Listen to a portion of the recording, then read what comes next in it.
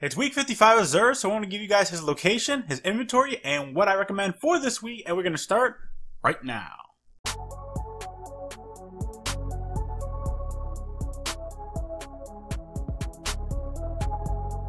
What's up guys, Reckless here, and welcome to Guardian Watcher. So, as I did say, it is week 55 of Xur, and Xur is located at the Traveler, in the hangar, somewhere around here.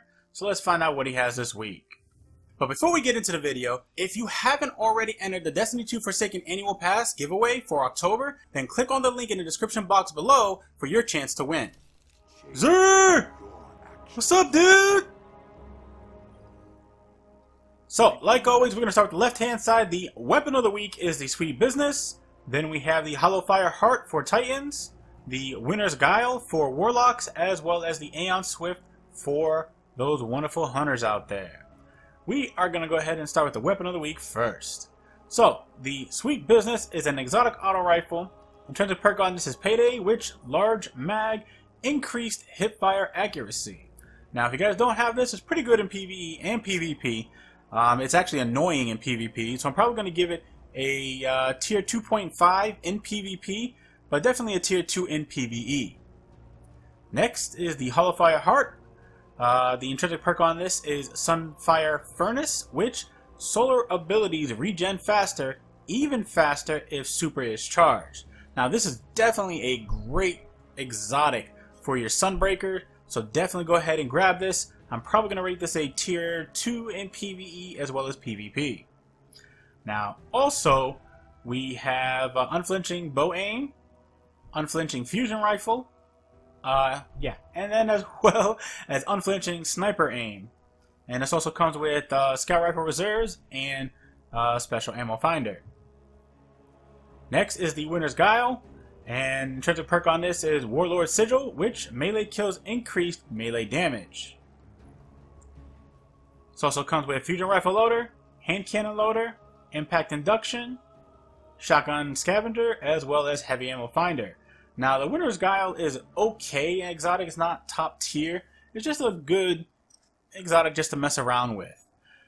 So I'm probably going to rate this probably a tier 2.5 to tier 3 in PvP, but probably a 2.5 definite for PvE. Next exotic is the Aeon Swift, and the intrinsic perk on this is Aeon Energy, which dodging grants energy to nearby Aeon cultists. Jesus. Apologize.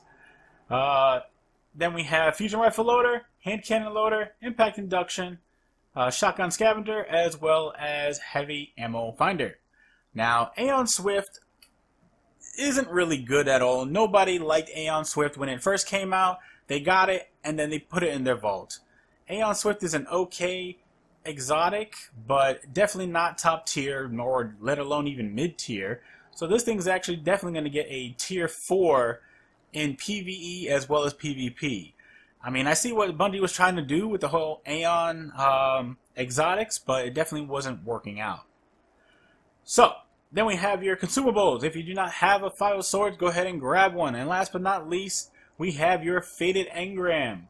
Mind you, this will not give you Forsaken exotics just yet.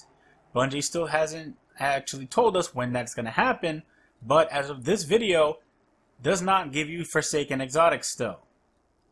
So, real quick, I wanted to give you guys a little bit of news on this wonderful bow on my back. For those who don't know, it is the Wish Ender, and it does take an exotic quest to actually do it. However, the Wish Ender will only be available for a week, and then it'll be available again 3 weeks later.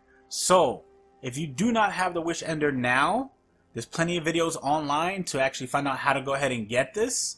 However, if you do not have it right now, by the time reset comes, this coming reset, which will be the first reset of October 2018, then you're going to have to wait 3 weeks in order to get it. However, that is actually a good thing, because then you should be light level or power level high enough to actually get it.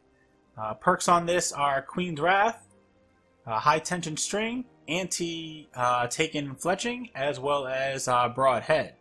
Now, using this thing with the Oathkeeper is amazing. I love it. And if you guys definitely get the Oathkeeper, keep it for your bows. It's huge. It really is. It's definitely good with the bows, and wow. And that, my friends, brings us to the end of the video. If you enjoyed this video, feel free to watch these videos as well. You never know. You just might like them. And if you do, leave a like, share them, and then come back for more, because you know you want to. Thank you guys for watching, and remember, less guns doesn't mean less crime. And I will see you guys next time.